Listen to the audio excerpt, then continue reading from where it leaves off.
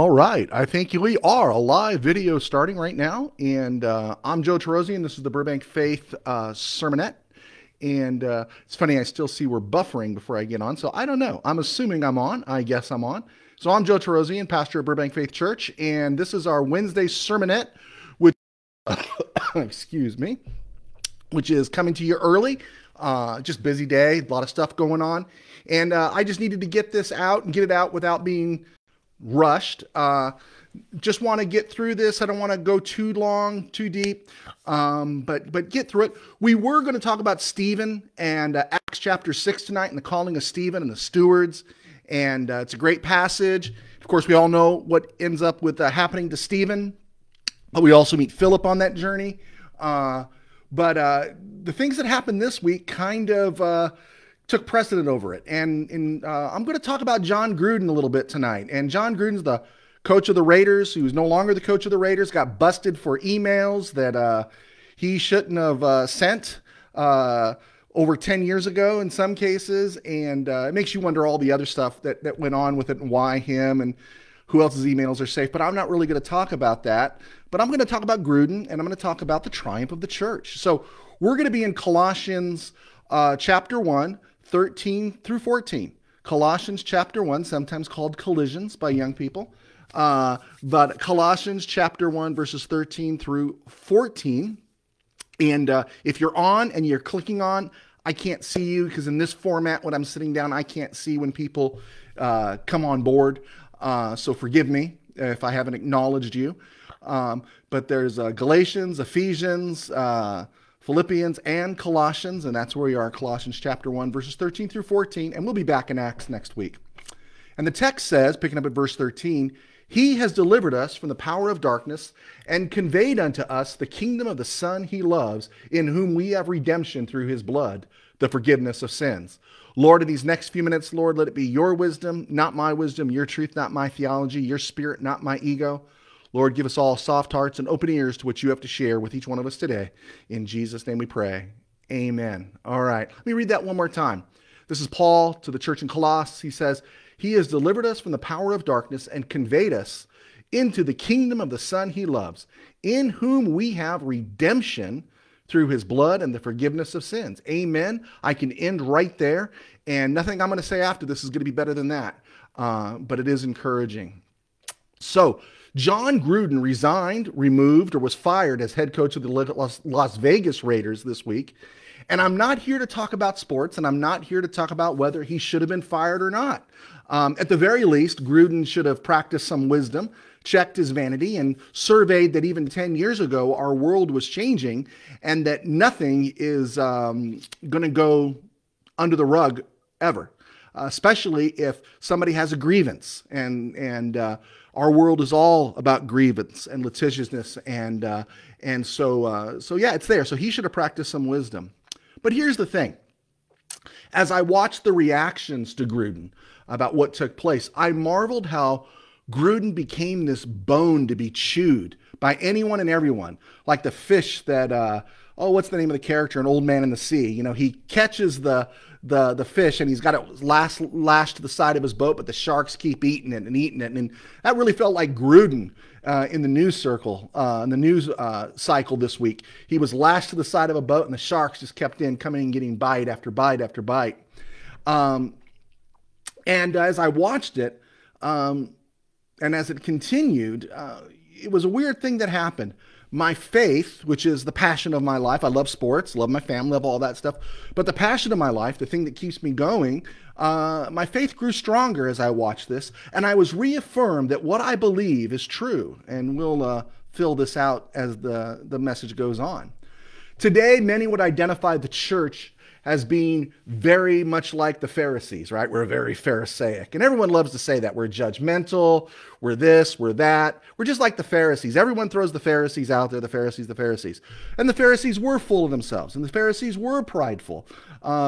Even as they acknowledge the scriptures and Jesus, I don't think it happens as much as people think in the church today.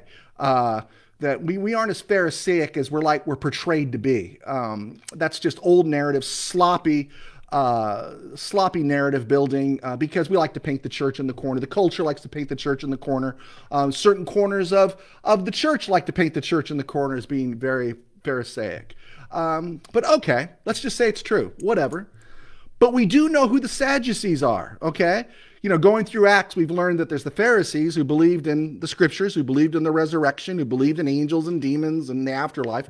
But then there's the Sadducees, the ones who danced with the Romans the most. And they were the ones who didn't believe in angels, demons, and afterlife over resurrection or in the resurrection. And so we've got the church is okay, very Pharisaic, but the Sadducees of our present day culture is the media. And the Sadduceic media has had a field day with John Gruden. They have labeled him, tried and convicted as sexist, racist, and homophobic, and Gruden didn't help his cause. The only thing I haven't heard about Gruden this week was that he was caught for chewing gum in class or in line in 1976, but I'm sure that will be revealed. And everyone in the sports media is practicing what I call the Stewart maxim, which is declaring their pain and outrage to be greater than ours, yours, or mine. You know, they feel things deeper. They feel things on a more important level. And you see one ex-athlete or you see one sports announcer, everyone's feeling it more. And especially the white guys. The white guys are really outraged, right? And because we got to show how outraged we are. And it's the Stewart maxim. It's I got to feel, be more deeper, be more emotional, feel it on a more visceral level, an ephemeral. I have to feel it more than you, so I'm going to prove it to you by my outrage and my passion and my tears. And honestly, how much courage does it take to write a column about John Gruden today? It's a fish in a barrel. Now, he put himself in the barrel, but it's so easy. It doesn't mean anything. And personally, when I see people demonstrating and talk about their feelings, I am as jaded as anybody on the planet. I believe it's all virtue signaling. It's all to demonstrate to the world how much they care. Doesn't absolve Gruden, but this is what we're seeing by the Sadduceic media. And as all this was breaking out Monday night, middle of the football game, my phone started blowing up. And I don't look at my phone texts because I'm usually about an hour behind. By the time I'm done in my office, I'm about an hour behind when a game or a football game starts.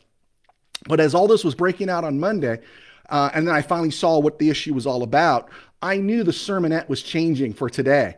Especially as I was watching the game and I finally caught up to the section where the news had broke about Gruden's resignation, firing, or removal. One of the announcers said this about Gruden, and it just confirmed to me everything that I had already believed. But this is what the media said. This person in the media said, and I don't know this person, what he would claim about his faith or whatever he has any faith or not, but this is what that person said. He said, what Gruden did was unforgivable and he should never be forgiven. Think about that. And I don't think this person in the media was directly affected by what Gruden said, his sexist, racist, homophobic statements in a 10-year-old email and 10-year-old emails and discussions. What he did was unforgivable, said the announcer, and he should never be forgiven. I don't think he killed anybody. He hurt some feelings, but he should never be forgiven. And in that moment, you're not going to believe it, but my heart went out to John Gruden. He kind of moved into my prayer life because I don't know his spiritual condition, but what must it be like to believe you can never be forgiven? What must it be like to live a life where there are people in the world who have done nothing to you personally that you could never find the capacity to forgive? In that next moment, as I was feeling compassion for John Gruden when I wasn't supposed to be feeling compassion for John Gruden, in the next moment, my heart went to the next place. And that was the triumph of the church. And for those of us who practice a believing loyalty in Jesus Christ, how many of us have bought the farm with a royal screw-up? How many of us have done something so egregious that we thought we could never be restored? How many of us, for even the briefest of moments, would have preferred death than to go on living in the disaster our life had become? We've all been there at some point. We've all had those moments at different stages in life. It reminded me of the story of Lazarus and how Jesus resurrected Lazarus. But when I read that story of Lazarus, I look at it at another level, not a physical resurrection, but I look at it as a spiritual, emotional resurrection. And Jesus resurrects us with his forgiveness. It's as if spiritually we were Lazarus. In the Gospel of John, chapter 11, verse 25, Jesus says to Martha, I am the resurrection and the life. The one who believes in me will live even though they die, and whoever lives by believing in me will never die. I don't need the game announcer. I don't need the sports media. I don't need the culture. Jesus is told that Lazarus has been sealed in the tomb for about 4 days. He's starting to smell. He's starting to rot. And then in verse 40 of chapter 11 of the Gospel of John, he says, did I not tell you that if you believe, you will see the glory of God? In verse 43, when he had said this, Jesus called in a loud voice, Lazarus, come out. And the dead man came out. To the glory of God. In our great anguish, were we not physically dead? We weren't physically dead. Neither is John Gruden, but haven't we all been a place where we were mostly dead? And Jesus says, come out. The creator of all things says, come out to the glory of God, that there is forgiveness. The media, the culture, the Sadducees can never call us back to life. They can't restore us back to hope, but the church, practicing and abiding in the gospel of Jesus Christ, can restore us all to the land of the living, to the glory of God. Amen? What a victory for us. And that victory is the death knell for those who diminish, or disregard the power of Jesus and his resurrection. This is our hope. Hebrews 8:12 says, for I will forgive their wickedness and will remember their sins no more. As far as the east is from the west, Psalm 103:12 says, so far has he removed our transgressions from us. I, even I, Isaiah 43:25, the Lord is speaking, am he who blots out your transgressions for my own sake and remembers your sins no more. Amen. Hallelujah to the glory of God. The world is awful apart from the gospel. It offers no hope nor forgiveness. But Christ gives us forgiveness. Christ gives us hope. The Sadducees can say what they want. The media can say what they want. The Pharisees can be what they want. But in Christ, we have forgiveness. We have hope. And we need to recognize that, because we were all, whether it's at an equal level or not, we all measure our failures and successes as the most catastrophic things in the world, right? No one's failed like we failed. We know what our internal monologue says to us, and sometimes it's God convicting, and sometimes it's the devil coming to destroy. But we know what our internal monologue is in terms of what we've done and how we failed. We know those things. And so the world is awful, and apart from the gospel, it offers no hope nor forgiveness. And I'm going to throw something else on this. Here's something else the world, void of forgiveness, builds on. Okay? You are dismissed, you are canceled, you are removed. You shouldn't be forgiven, and nor should you ever be. Think about this. It's Halloween season right now, right? And there's a lot of talk always about, the scary stuff and the demonic. And when we talk about demonic, it causes us to think of Linda Blair, spinning heads, and pea soup. But the demonic is about despair. It's about despair. It's about dragging us down. When our failures are so great, so cataclysmic, so horrific, and there's no hope for forgiveness or restoration, think of John Gruden, when there is no hope, the demonic comes in, not with possession and spinning heads and pea soup, but with the despair that drives us further into the ground and deeper into the realm of the dead. And our self-destruction ensues. So not only does the world destroy us physically, you'll never be forgiven, we're canceling you, just go away and die. But it also opens the door, if we're not prepared, for the enemy to come in and destroy us even further, spiritually. So we're destroyed physically, emotionally, and spiritually. But this is where the church, practicing again a believing loyalty in Jesus Christ, not in its good works, not in its programs, not in its high-thinking thinkers, not in anything else, but the book, the blood, and the blessed hope of Christ's resurrection. Those that practice a believing loyalty in Jesus Christ, churches who practice a believing loyalty in Jesus Christ, this is where the church is victorious over the world. When our failures offer no hope, the church, by the blood of Jesus, offers redemption and resurrection and a return to the land of the living, all to the glory of God. Amen? Because we have an amazing God, and that is our mission, to rescue people from the dominion of darkness. I don't know Gruden's faith, but boy, I wish I had him, and I'd want to know where he's at spiritually, because this is a message the world needs to know. Not that the church is judgmental, not that the church is what the world describes it as. Remember, the world is always painting the picture for the church, and the church in its weakness accepts the painting of the world, of the church, by the world. We don't, we're going to determine the narrative, and the narrative is we have a practicing and believing loyalty in Jesus Christ, and that message is a message the world needs to know. So if the world moves off of you, if the world cancels you, if the world says you could have no forgiveness, let us tell you about this amazing God that you need to know about. Some would say, oh, so that's the kind of person you hypocrites in the church would want in. And I say, yeah, because I'm in the church. And I was in despair, and I was lost, and I was an epic failure. I can relate. I think we all can.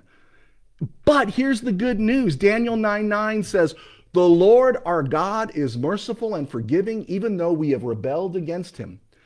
1 John 1:9 says, if we confess our sins, he is faithful and just to forgive us our sins and to cleanse us all from unrighteousness. If John Gruden came to my church, we would do what Burbank Faith always does. We'd love him, because that's what Burbank Faith and any other church following Christ does. Will I put him on my church board? No, I won't put him on my church board. Would I put him in my pulpit? No. Will I bring him into membership? No, not right now. My goal is to bring him into the kingdom of God, which is far more important than membership in the Church of the Nazarene. My aim for someone like Gruden, or for anybody who has committed some cataclysmic failure, some egregious error, some terrible sin, my aim would be to get them to practice repentance, confessing their sins to the Lord. And repentance, again, folks, means turning the other way, going back in the opposite direction from which you were going, putting the world behind you and the cross before you, as Gaither's saying. I would get them to practice repentance, and I would get Gruden to practice repentance for whatever he knows he's done, and to turn away from it and turn to the one who says in Ephesians 1:7-8, in him we have redemption through his blood, the forgiveness of sins, according to the riches of his grace, which he made to abound toward us in all wisdom and prudence. And then in Hebrews 17, he adds, their sins and lawless acts I will remember no more.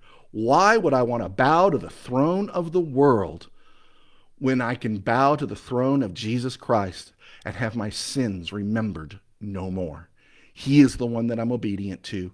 He is the one that I am faithful to. So I wanted to get that across, and thanks for clicking on, folks. I did get a message from Jenna Griffin today, and she's part of our Burbank Faith virtual family. And Jenna shared with me that her nephew, his name's Drew, that when they ran the test, because they were looking for lung cancer, his lungs were clear of lung cancer. Now, he's still very sick, but they didn't find any cancer. Amen? Power of prayer, as Jenna said, and that's power of prayer as we know it. So praise God for that. And can I encourage you to hit like, share, give us some emojis, give us some comments, give us some things that'll get us back in the, how we would say, the, algorithm of Facebook. And I'll be posting this to our website later. Sorry if I missed you so early, but thank you for clicking on. And just remember, as the world condemns, as the world destroys, we're the ones that bring the hope to the world. As Thunderclap Newman sang a long time ago, the revolution's here. And that we're the ones who are bringing this revolution. And this revolution is Jesus crucified in that empty tomb, which provides the forgiveness that restores us to the land of the living, all for the glory of God. Amen. And to the blessing of our lives. So thank you so much for clicking on. Lord, bless these folks. Bless those, that any of us, Lord, that have gone through those moments, Lord, but give us that testimony again, that be on our lips, how you brought us back to the land of the living. And Lord, we pray for someone like John Gruden tonight. We pray that they can be restored, Lord. Who cares about the world's eyes, but that we be restored in your eyes. Lord, let us not take too much to the heart what the world says about us, but let us take to heart the praise of your Spirit and the praise of you, that is our desire, that we would hear you say, well done, thou good and faithful servant. In Jesus' name we pray. Amen. Okay, folks, God bless. Take care, and we will see you soon.